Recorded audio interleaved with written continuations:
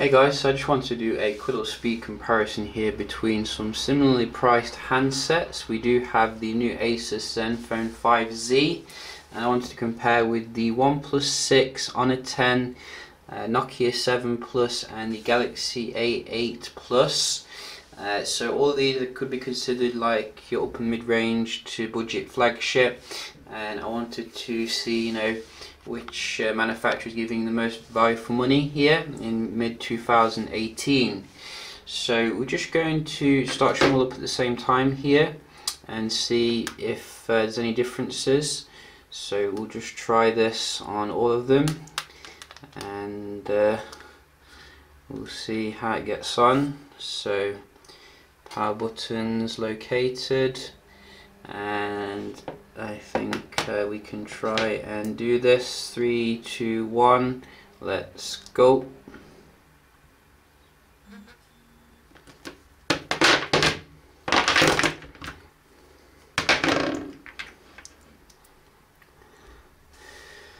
So A8 is still suffering from a mystery illness here, but I think the Zenfone very fast there, boots up, followed by OnePlus 6, Honor 10, and then A8, and then Nokia 7 Plus. Now they're all up to date in terms of the software, so I'm quite surprised actually that the stock kind of build didn't boot up first. But yeah, very nice start here from the Asus.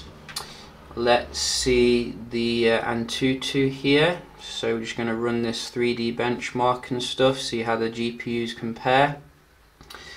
Snapdragon 845, Kirin 970, 845, 615 I think, or 25 or something, more mid-range, and this one is an Exynos 7 series mid-range. So let's go.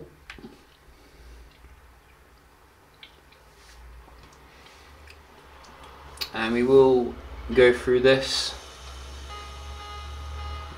quite quickly, skipping through it, but straight away you can see here some big differences in terms of the graphical. As the OnePlus crashed,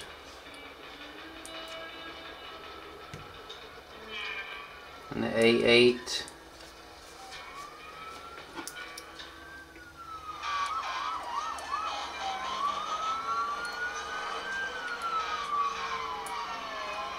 as it finally conked out, like it's had enough. We'll see if we can revive it. Probably too hot for it to do this test. OnePlus 6 as well, that took ages to actually start the test here, but when it does get going you can see it's quite smooth in comparison to the others. Very strange though, this one. Just hold the power button down, that usually works. I don't think the Galaxy A series is built that well. I mean, compared to the S series at least, you get these issues, when you do the test.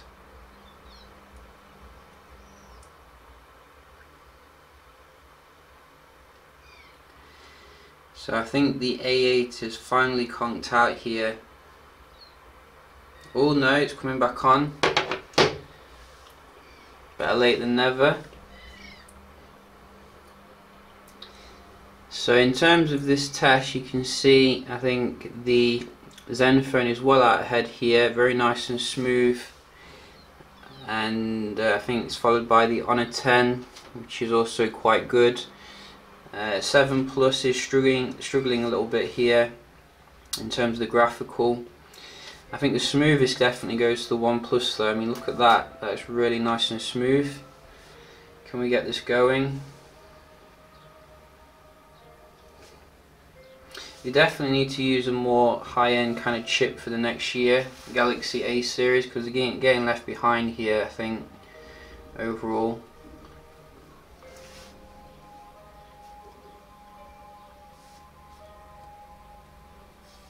and it crashed again.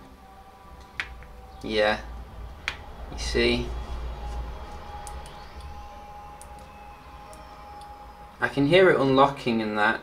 It just doesn't seem to like Antutu. So I'm probably going to skip the Antutu for this phone because it just doesn't like it at all. Start it up again.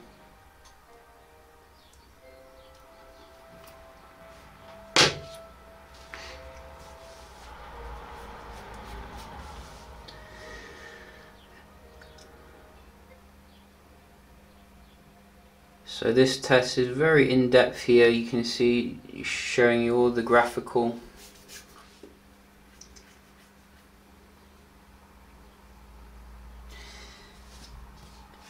Let's get the Geekbench ready on this one. Should fare okay with that one. So we're just going to skip to the end here, see who wins the Antutu. So they're doing the browser test at the moment, as you can see, which is very nice and smooth on all of them. I don't think there's many differences there, really.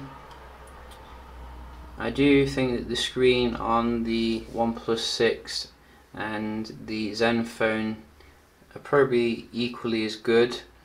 On a 10, Nokia 7 Plus, a little bit average, and the A8 Plus, very nice screen in itself. And we do have a winner here, so you can see Asus again out in front, 271,678 versus your 203,606 on a 10. And we do have the OnePlus 6 lagging behind here. It did take a while for it to get started for some reason, but I'm guessing the score will be about the same as the Zenfone, hopefully. And the 7 Plus is also finishing up here, 141,955, so you defeated 70% of users, which is most users. And again, we have a delay here when it comes to the OnePlus 6, when it comes to announcing the result, which is quite strange. But when it does get there, you can see 289,000 defeating 99% of users, so way out in front there in terms of the actual score. So that is pretty awesome. Let's just also check out the Geekbench here. So we do have it installed on all of them, and you can have a look at the hardware as well. So let's go.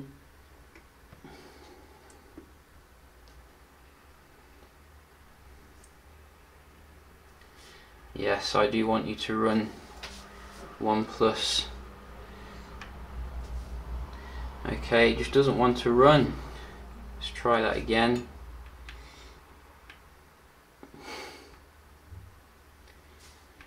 What is it with OnePlus 6 today?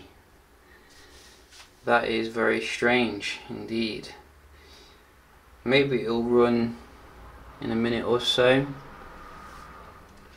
I mean, that is very weird.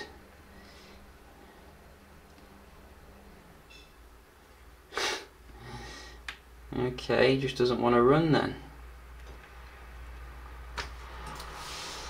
Gonna have to sit that one out.